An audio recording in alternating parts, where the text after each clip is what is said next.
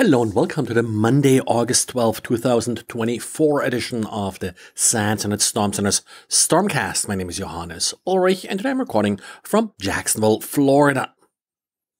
Well, today I tried something a little bit different as far as diaries go. Not a traditional diary, instead a little video explaining some of the sort of recent issues that came up when it comes to SameOrigin policy, cross-origin resource sharing, and loopback addresses.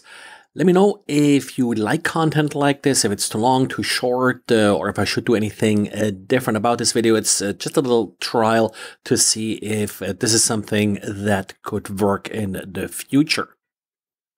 And then talking about the future, there's also the past, and the past in particular when it comes to interpreting email addresses. I'm not sure if you ever sort of try to parse email addresses with regular expressions and the like. Well, it's not that easy.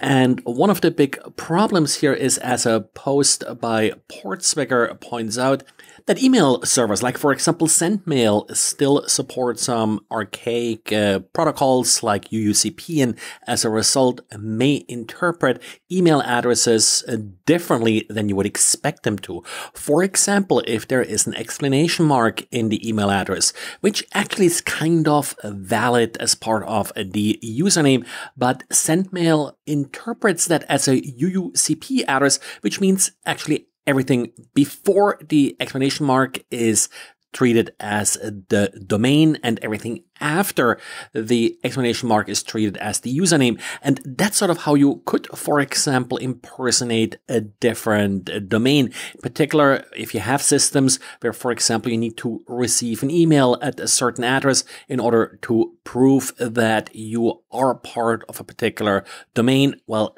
these kind of tests can be bypassed using these tricks. Lots of good stuff here by Portswigger. It's not just about exclamation marks. I'll refer to the actual blog post for additional details. But what it sort of comes down to for me, or has come down to in the past, is not every syntactically valid email address is actually an email address you want to do business with. I, for example, typically don't allow exclamation marks as part of the username. Another common issue is also that, for example, it's legal to use an IP address instead of a domain, and that also can lead to some interesting issues. And following this theme of ambiguous parsers, well, there's a great blog post by Orange Tsai, a Taiwanese researcher well known for his prior exploit work, who wrote about semantic ambiguity in the Apache HTTP server.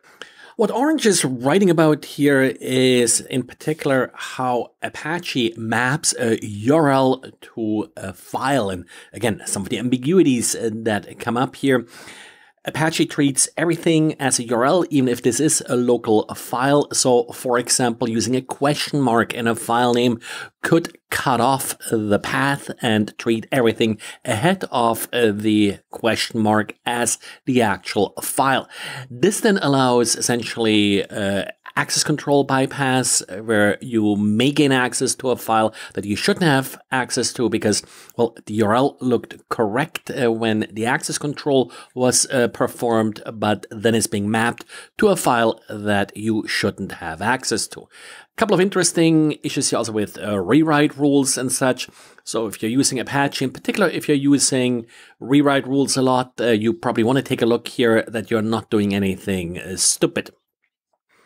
And I've seen a lot of people lately using these GL-Inet routers, in particular as travel routers. They're very compact, cheap, and quite feature-rich. Well, with features come vulnerabilities. GL-Inet just released updates fixing 6 vulnerabilities, 4 of which have a CVSS score of 9.8. Like there's, for example, an unauthenticated remote code execution vulnerability.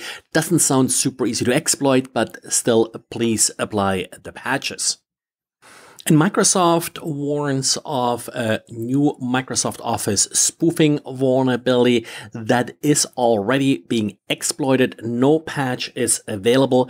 The main impact of this vulnerability is that a user may inadvertently connect to an external SMB share. It's one of those vulnerabilities where essentially an SMB URL is being interpreted, is being connected to, and with that, of course, NTLM hashes may leak. By now, you hopefully already have port 445 outbound blocked on your network, which mitigates this vulnerability somewhat. Again, no patch available. Well, tomorrow, Tuesday, we have Patch Tuesday coming up. Not sure if we would expect something here, but it looks like this issue just became known last week. So probably not going to see an update for this. Well, and this is it for today. Thanks again for listening, and talk to you again tomorrow. Bye.